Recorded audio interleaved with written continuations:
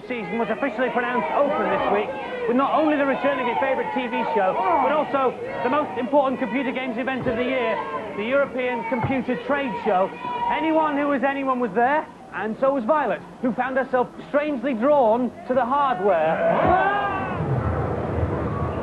Philips have relaunched the CDI with a new lighter box, a cheaper price and a funny-looking controller. Like the 3DO, they're still concentrating on a range of different CDs. At the moment, they're particularly concentrating on games, with the excellent-looking Burnside coming out at the end of October.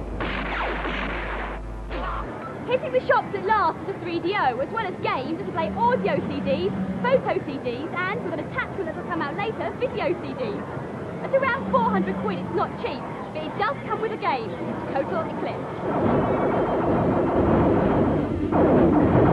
This is the PlayStation, well, the next generation of super consoles. The Japanese are going to get it in December, but we're going to have to wait until the end of 1995. There aren't any games developed for it at the moment, and programmers are going round and round in circles trying to get some ready. Some say home virtual reality is going to be the next big thing. There are quite a few different headsets coming out in the near future. This one, the snappily titled VFX1, costs a whopping 650 quid. Mind you, you can plug it into the PC and play top PC games like Inferno. As 16-bit computers like the Amiga and the Atari ST fade away, the PC goes from strength to strength. This monster is the absolute latest PC. It's called the Pentium, and this game, Magic Carpet, is one of the first games specifically designed to run on it. It's amazing.